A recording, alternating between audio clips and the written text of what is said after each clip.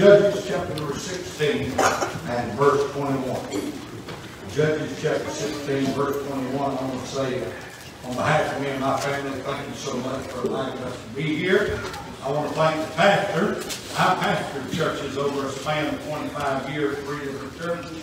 One thing I can tell you, I was very peculiar on who stood in my pulpit, especially on Sunday morning, and doubly especially if I was gone.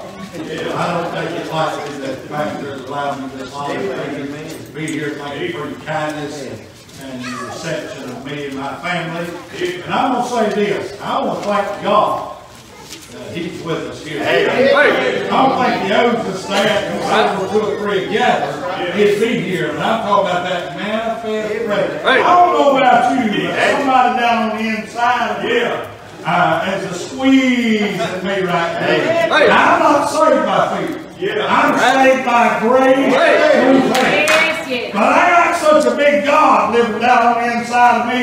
Every once in a while I can feel it. And I don't know about you, but I'm feeling mighty saved. I want to thank God for allowing me the privilege just to be where God, and I'm not making light of it, I'm just sort of country boy saying, I like it when God gets kicking around. If He ain't kicking around in your soul, then don't worry about it. He's doing something in mine. I praise Him for it. Thank you. And I always tell churches, don't let anybody mess that up. I know we've worked hard, prayed hard, and lived right, and followed God, and been through some ups and downs. For church to be like this when you come. Don't let anybody come in here and mess it up. I used to say when I pastor, you come try to mess this up, and I got some fellas will help you find your car and the way back to your house. And I won't put up with it. I just thank you so much, and I thank the Lord so much. I pray that God will speak to us today from His Word. Judges chapter number 16 and verse number 21. But the Philistines took him and put out his eyes, and brought him down to Gaza, and bound him with fetters of brass, and he did grind in the prison house. Of course, if you're familiar with your Bible, we are in the book of Judges. We're speaking of the 7th judge in that book by the name of Samson. We're not going to give Samson a fit, but don't ever forget, Samson was a man chosen by God. God Himself visited his mother and father and told them about Samson. He was chosen by God. He was not only chosen by God, but he had a covenant with God. He was a Nazarite from his mother's womb. And the outward manifestation or token of that covenant was that a razor would never come upon his head. He was chosen by God. He was in a covenant with God, and he was a champion for God. The Danites looked up and said, hey, that's our brother Samson. And Israel said, if you mess with us, you don't have to mess with Samson. And he was a champion. But Samson had 2 problems in his life. First of all, Samson liked to hang out with the wrong crowd. He didn't like to hang around with his brethren. Let me just stop here long enough to tell you, you can run with that crowd in the world if you want to. But if they're not trying to get you closer to the Lord, if they're not trying to help you to find Jesus, they're not your friend. And eventually it will come back and bite you. Samson liked to run around with the wrong crowd, and Samson had a compromise problem. Now, we wouldn't call it compromise in our day, but Samson did the compromise that is killing Christianity and the power of the church in our day. See, Samson wanted to do God's will, but he wanted to do it Samson's way.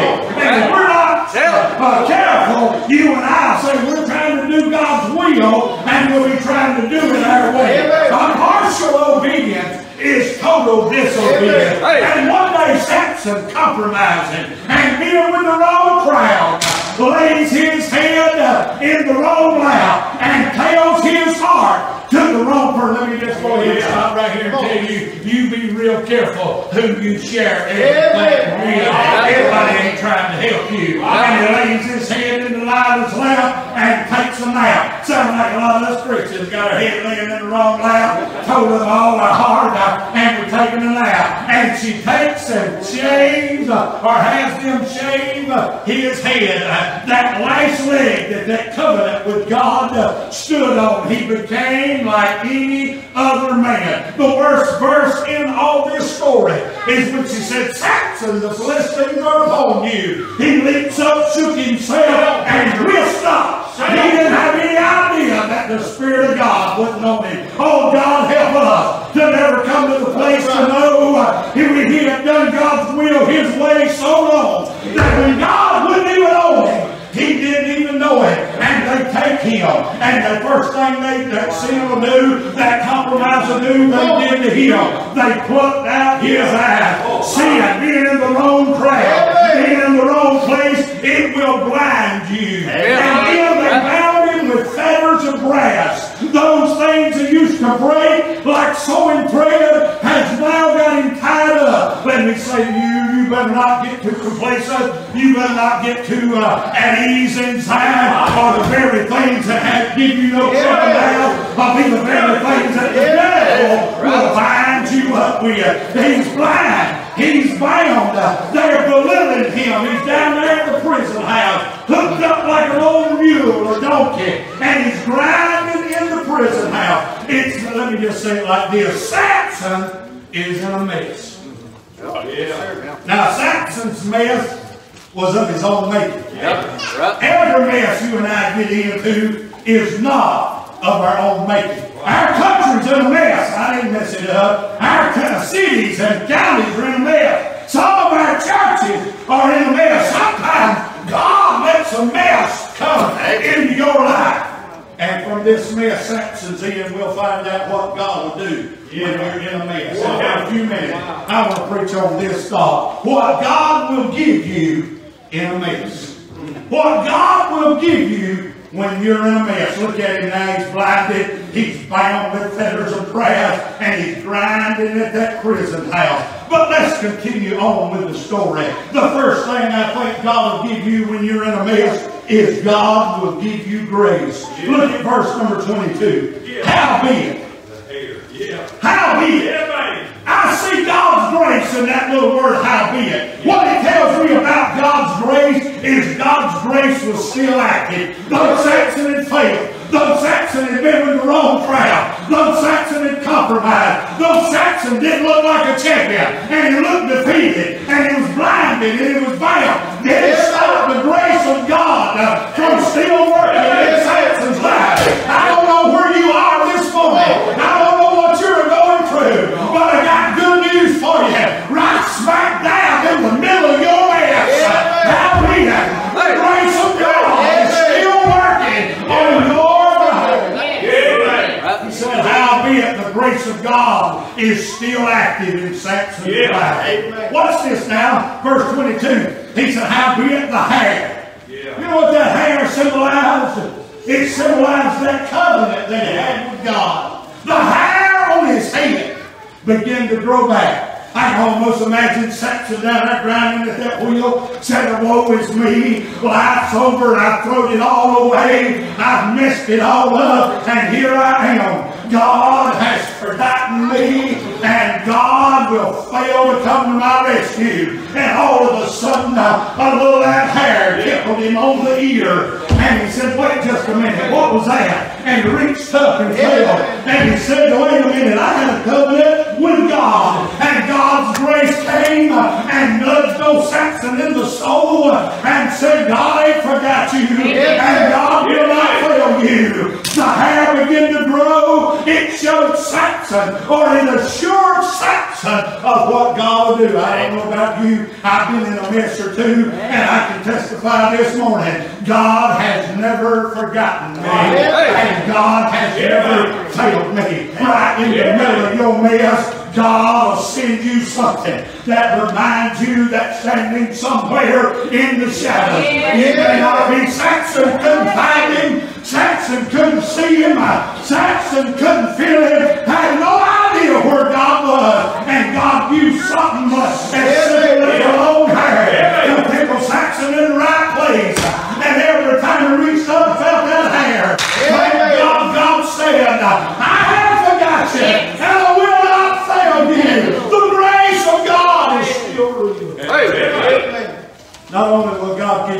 Thank God for grace. Yeah. Thank God for that unmerited, unreserved favor. If anybody ought to have been put to death and put on a shelf and never used again, it should be Samson. All in gifts, and he never used them for what God gave them to him for. He ought to just throw him away. But not God. Hey. Right in the middle of his mess, God said, I think I'll just dump a bunch of it. I just think I'll be good to him anyway. God, let me just say, I ain't got no sad songs to sing. I ain't going to tell no sad stories. All I'm going to say is thank God for his grace. Hey. He's been good to this old boy. Even in the middle of my mess. Amen. God will give you grace. As we continue on, secondly, we'll see right in the middle of your mess, God will give you a goal. A goal. Something to reach for. Something to accomplish. Watch it in verse number 25. The Bible said it came to pass. I'm going to stop right there and tell you this. I don't know what you're going through. God didn't send you to stay. Yeah. I thank God it came to pass. This is not the end. You won't be where you are all alone for the rest of your life. God told Samson, said, you're in a bad spot. You're in a mess. But my grace is showing up. Every inch that hair grew, Samson was assured of God's grace. And God said, just hold on, boy. You may have to grind at this wheel. You may be spit upon and slapped around by the enemy. You may have a rough time for a while. But it came to pass. It ain't always going to be like it is now, thank God.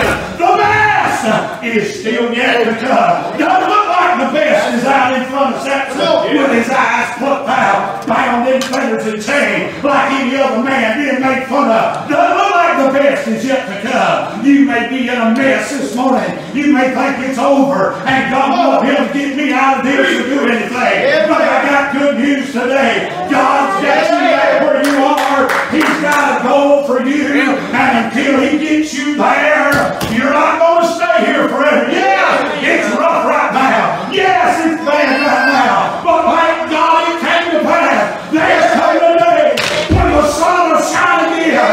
When the dark clouds are rolling down. When the power of God will be real again. Amen. It came to pass. Verse 25. When their hearts were merry, that they said, call for Samson. They were drunk. They said, call for Samson, and he may make us sport. We make fun of him, belittle him. They called for Samson out of the prison house. Ain't it amazing how they got him in the prison house, got him locked up? They should have left him there. Yeah. They should have just left him there. But the grace of God said, get drunk. Yeah. And go down there and get him out of prison.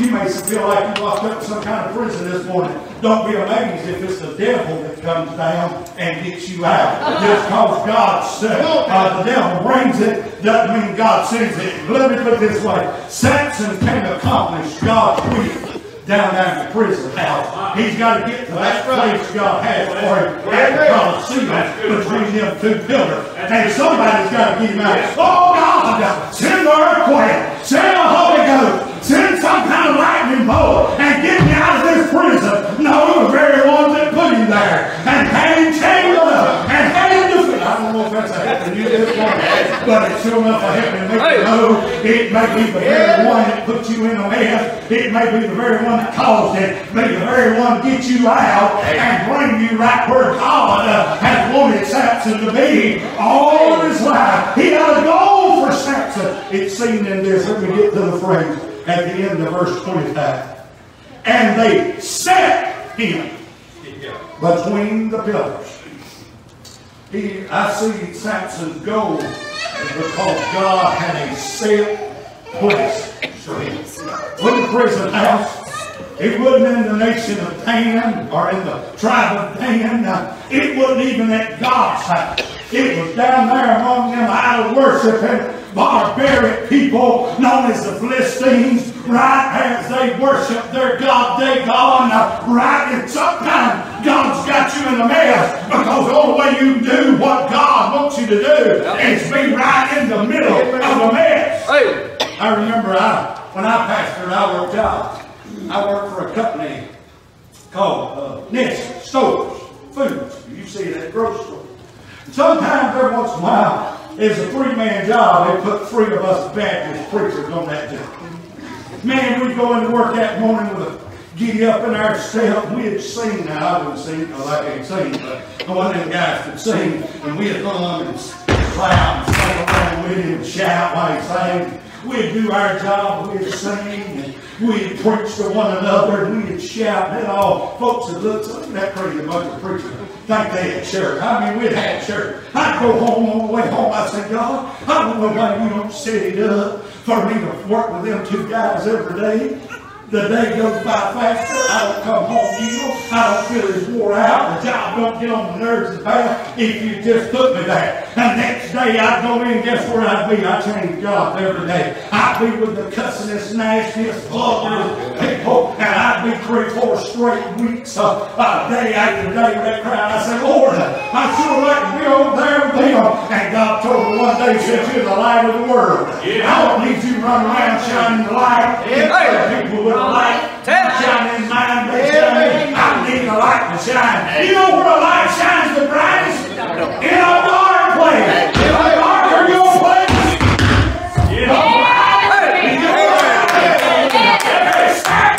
In the darkest place of his life. He's down in the enemy. He's blinded. He's defeated. He's leaving prison now. But God has a set place. I gotta get in between the pillars. Samson would have never walked down there and changed himself up and put himself in between the pillars. But now it is missed. God set a goal. God has a set place for you. This don't preach well in the 21st century. All this love. God loves everybody. Don't punish anybody. But God lets you get kicked around and beat around to get you in your place. Have a set place. You know, I want to have a set place. I see the goal in. He had a set purpose. Now you know the story. If you don't, I'll help you with it. When we get to the end, Samson will put his hands up on them pillars. He'll feel that long hair down his neck. You say, oh, that ain't in the Bible. Well, this is Weaver's commentary. Weaver's country commentary on the King James text. Samson will feel that hair. He'll whip it around. He'll say, God, we had to cut. I don't deserve it. Well, that's right. But would you one more time? Come on. Let the Spirit of God come on in power. And I'm going to push this building down and kill everybody in here. Wonderful. Let me go ahead and spoiler alert. He does it. Because God just can't help but show him grace. God can't just help but make sure it works out exactly what. If we go back to chapter 13 and verse number 5, the angel of the Lord told his parents that Samson would, what's this word? Began to deliver Israel out of the hand of the Philistines. He didn't say Samson would deliver them. He'd be the first step in their deliverance. He would begin. Don't always think you're going to see it all the way through. You may just be the catalyst that gets the thing started. Samson wasn't going to be a deliverer. Samson was going to be a beginner. He's going to be the front leg. He's going to be the guy in the relay race that took off and set the pace and showed the way. He wasn't going to be the anchor man, get to break the tape and get all the glory while the flags are waving and the crowds are clapping. No, he's going to set the pace. He was going to begin to deliver. His will, God's will for Samson's life was for him to begin to deliver Israel. So I'm going to say this. God's purpose wouldn't necessarily. Can you imagine? I thought it myself, man, wouldn't it be good to say, God, let me just put these hands on these pillars and push this big old, and you may disagree with me, it said there's 3,000 of them sitting up on the roof. I think them was just common people had nosebleed section seats. And counting all the lords and military people sitting down here on ground level, sitting in the, hierarchy positions. He killed tens of thousands that day. But couldn't you, oh Lord, just let me have the strength to push. Let me just have the strength to go down there at work and just whoop him forward. It's been giving me all that trouble and stomp a whole mud hole in them and walk it dry. I just had that strength. That ain't God's purpose. Right. That's how God did what his purpose was. But God's purpose was not necessarily, God's will was not necessarily for Samson to destroy the house or to defeat the enemies. God's will for Samson's life was for him to do God's will. Amen. Began to deliver. He didn't have nothing. Oh, yes, he pushed the house down. But God didn't send him down there just to push the house down. God doesn't have him there just to destroy it. So, listen, God don't have to do that because God said one angel killed 185 Syrian, 185,000 Syrian in one night. He'll do what he wants to. But he's got Samson down there because he wants Samson to understand my life ain't about my strength. My life ain't about how many men I can put. My life's about doing the will of God. Your purpose in life, if you're born again, chosen, called by God, in that covenant, sealed with Christ's own blood, is to do the will of God. It may be push a building down. It may be kicked around. It may be live a while in a mess. But wherever you are, God's goal for your life is do the will of God. Samson's about to fulfill the will of God that he squandered for 20 years. Oh, wow. For 20 years, Samson's never done what God put him here to do.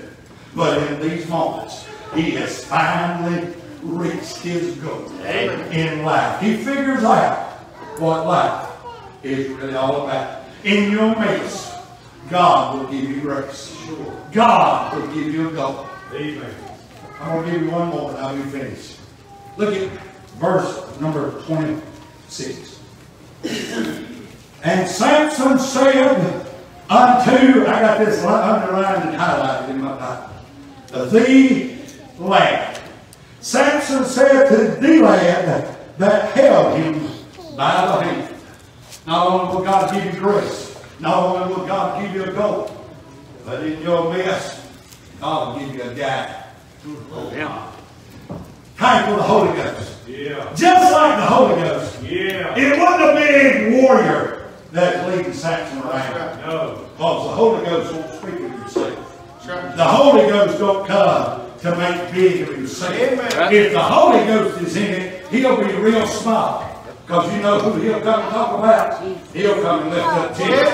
He'll make Jesus big. Samson, I guess you could stretch it and say he's a type of the Lord at this moment. He's a type of Jesus. The lad's a type of the Holy Ghost. See who the bigger guy is? See who the champion is? Holy Ghost just the lad. I'm just the one that's holding him by the hand. But I'm glad down there in the middle of Samson's mess, God didn't leave him in the dark. God didn't leave him to stumble around and fall. I'm glad he is able to keep us from falling and present us faultless before the throne of God. Because he sent him a guide.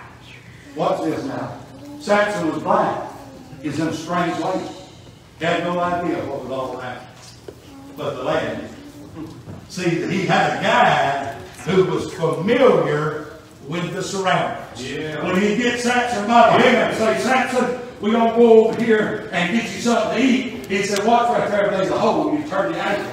Well, don't go too far on that side and cut a ditch right there. See, the guy knew Samson was blind. He had no idea where he was. He didn't know what was surrounding him. He didn't know anything around him but the lad did. I'm here to tell you in your darkness, in your mess, you might not know what's around. What am I? God, why are you leaving me down here? Just let the Holy Ghost get you by the hand. He knows wherever trip up is. He knows wherever temptation is. He knows wherever problem is. He knows the path you have to take to stay on the straight and narrow. Just let the one that's familiar. Don't try to get yourself out of it. Just let your God lead you. He's familiar with the surroundings. Not only is this lad familiar with the surroundings, but he's faithful in his service. Yes. He held him, come on, by the hand. Implies that he led him everywhere he went. He held him. It implies that he doesn't. I mean, I'm not saying he did, but it implies that he never let Samson go. I see Samson hooked up like a mule. This might not be right. This is the way I see it. He's hooked up like a mule down there in the grinding house. And he's going around and around and around, grinding that wheel. Guess what that lad is doing? He's holding Samson. Holding Samson by the hand. He's just going around. And you ain't in that mess all by yourself. Yeah, Jesus said, if I go, I'll send another comforter. Hey. He will abide with you forever. If that lad's the type of the Holy Ghost, every time Samson made a lap around that wheel, the Holy Ghost walked right around. It's the Bible. Now your Bible said the lad that held him by the hand. Every time Samson went to eat, that little old boy took him over there and told him, said, Samson, here's your fork. And every time Samson lifted his hand, that little old lad helped him put it in his mouth. Every time Samson had to go somewhere, that little old lad had him. I believe that boy spent his whole life, his whole mission in life was to hold on to Samson's hand. And he was faithful in his service. You don't find one time in his darkness, in his mess, in his blindness, that Samson trips and falls. That Samson doesn't get where he needs to be. It didn't say Samson was starving. It didn't say Samson had sprained his ankle. It didn't say Samson had fallen in another ditch. That boy was faithful in his service. And I say this morning, the Holy Ghost living down inside of us is faithful to walk every step, to guide every way, to be with you, come hell or high water, no matter where you are. He's familiar with the surroundings. He's faithful in his service. I'll give you this and I'll be finished. He had a guide that was a friend that stayed. Samson is between the pillars. And he says, Holy Ghost, put my hands up on the pillar. I won't feel them bleed. Holy Ghost said, that's what I brought you here for. And he put Samson's hands up on the pillar. And that's when Samson, about on a moment with all of his might, he'll push the house down. But Weaver's country commentary on the King James Bible text said that when he got in position, then he said, Lord, remember me one more time. I feel the hair of the covenant. I know we're in a covenant. I don't deserve it. That little old boy said, remember him, Lord. Give him what he's asking for, Lord. When Samson was a praying, I believe that little boy was holding Samson by the hand. And I pray, give it to him, Lord. Let him one more time. And Samson maybe shook himself and felt the Spirit of God on him. And he leans over and he tells that little boy, he said, you better get out here, son. But I'm fixing to push this building down. Everybody in here is going to die. And that old boy looked at him and said, you read your Bible. If you find anywhere it says that boy left, you show it to me. It never says that lad. The only thing it says that lad did was held him by the hand. And I believe he's got his hands on that pillar. And that lad reaching up there got a hold of Samson's hand. And Samson said, little lad, you better get out of here. I'm fixing to push this building down. I feel the power of God. I'm going to push this building down. Everybody in here is going to die. And that little old boy said, Samson, go ahead and push it down. That's what God's got you down here for. But I ain't leaving you. And when you leave, I'm leaving. I ain't leaving without you. Catch up with me in a minute. He said, I ain't leaving without you. Let me just tell you this. As long as the Holy Ghost is in this world, there'll be a church in this world. And in the church, they say, oh, the church is going under. The church ain't a going under, friend. She's a going under. And when we go on, that little man's going with us. He'll never leave us. He'll never forsake us. He's going with us. Samson, I'm going with you all the way. I done grounded that wheel. I done fed you. I done put your clothes on you. I done walked you all over the land of the Philistines. No doubt when there's a whipping Samson, that whip tried to hit the little boy. When they spit on Samson, some spit got on that little boy. When they cussed Samson, they cussed that little boy for leading them and helping them. He said, I done been through all that with you. I ain't a belling out now. Push her down, big man. Push her down. Let me show you what I think happened, and I'll be finished. Samson said, all right. Yeah. The Bible said for the first time in Samson's 20 years, he bowed himself. And with all his might. I don't think Samson had ever had to use all his might to whoop anybody. But with all his might. And I see that little boy got his hand on Samson's. Push it, big man, push it. You can do it. God's with you. Keep pushing. And he's a pushing with it. Push. I got this side, Samson. Push the other side. Keep pushing. The crowds are laughing. Look at old Brian bound up Samson. He thinks he's still the man he used to be. They're jeering and cursing and belittling Samson. And that little lad probably said, don't listen to him, big man. Don't listen to him. We're right in the center of God's will. We're doing what God's got us down here to do. Just keep pushing. Just keep pushing. Just keep pushing. You can do it. You can do it. I tell you, when the world's making fun of us, when they're trying to shut the church down, when they're burning Bibles, when they're coming against, I'm glad I got a guy on the inside of me. Just keep on singing. Keep on preaching. Keep on believing. Keep on praying. Just keep pushing. Give it all you got. Give it all you got, Samson. I hear her giving. Keep pushing. Keep pushing. We're almost home. Keep pushing. Keep pushing. And all of a sudden, she begins to come down. And I believe in the final moments, the little lad looked back at Samson and said, well done. Yeah. Yep. I don't know where you are. Amen. You say, preacher, I'm in a mess. You wouldn't believe the mess I'm in. Maybe of your own making. May not. But I'll tell you this. When you're in a mess, God will give you grace. Amen. God will give you a goal. And God will give you a guide. Amen. Just back yourself. Amen. And push with all your might. Hey. We're almost. Amen. We're almost. Amen. And in one moment, Samson did for God what God chose him to cause him to do. What he couldn't get done 20 years. It may be the mess that gets us to fulfill God's will in earth. Bow yourself. Push with all your might. We're almost. Let's bow for prayer. Father, thank you for your grace, our gold and guide, even in this mess for you. God, I pray that we're right now. We'll come bow ourselves. Feel the covenant again of his blood. Say, I'm one of God's children. I'm not going to quit. I'm going to push with all my might. I'm going to give it everything I got. Because we're almost finished. We're almost home. And when I get there, you'll be able to look and say, well done. Father, I pray you speak thy heart. Take the truth of your word, the power of your spirit. The people after thy servant. Use it for thy glory. We'll praise you for Jesus' sake. Preach out of you. Let's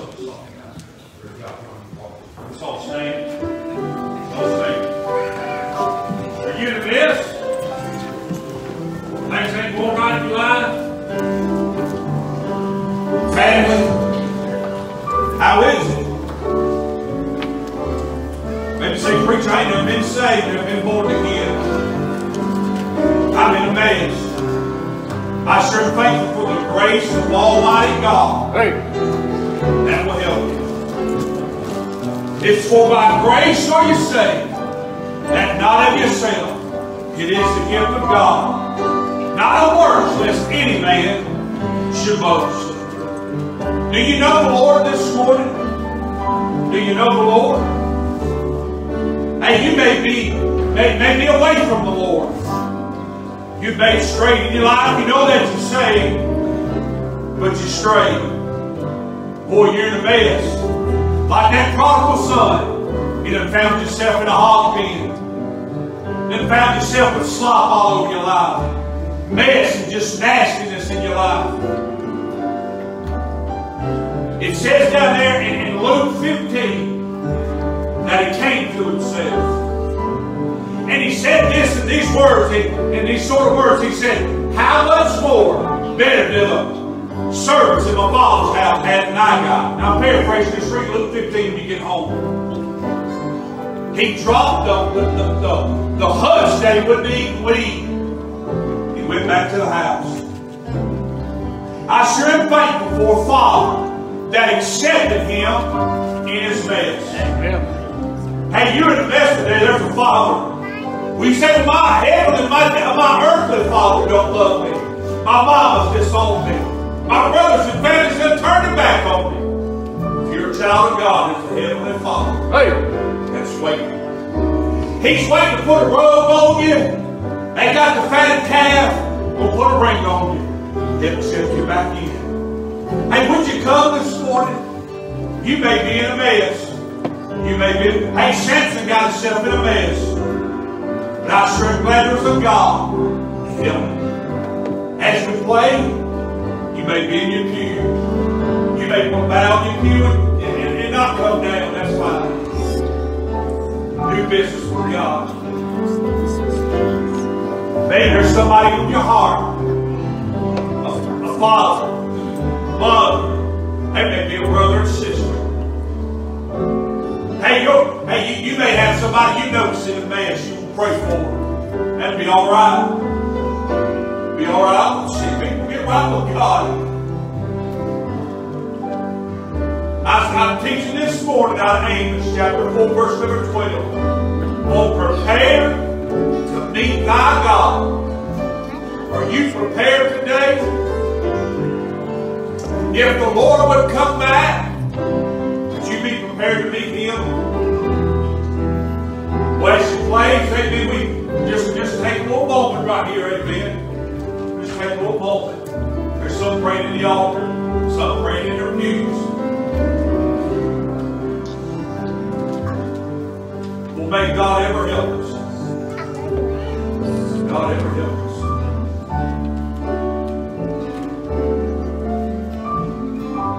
Oh, Holy Ghost.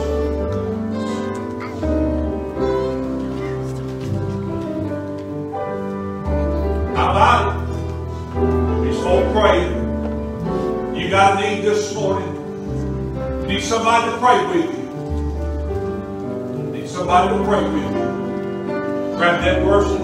Lady, if you're a lady, grab a lady and come down the altar to pray. If you're a man, grab a man, come down and pray. Watch her faithfully, that little lad. Glad there's a friend that's sticking closer than a brother. Hey. Glad that lad was with me. I'm sure thankful for a wife, amen. Boys, we're hand in hand. Hallelujah. Good wife, amen. As we walk through this life together. Well, she's there to help us. May have a good friend.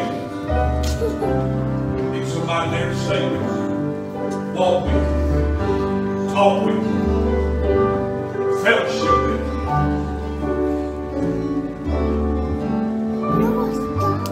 Some praying in the altar. Some praying in the pew. I hope everybody's all right. I'm all right. Pretty good.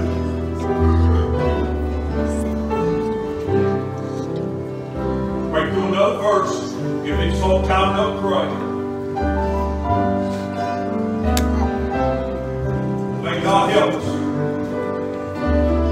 May God help us. You never know. Brother Tommy Hayes says this a lot. You never know what one prayer will do. One prayer will do. Get as many people you can't pray with, you pray for you. Takes one to get through. It may be this time that you pray today that you get through your mess. God helps you. God helps you to defeat what's bad. We got a lot of things in life today. Got a lot of things in life today. May God help us. We won't play then. We still got to over here in the altar to pray. We all right to see that. Give everybody plenty enough time. Are you lost? Hey, you know you're saved today? You know that?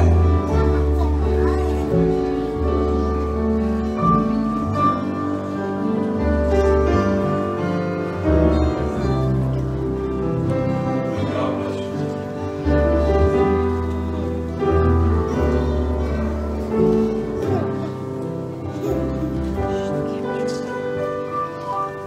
I appreciate the Lord. I'm glad He come by our way this morning.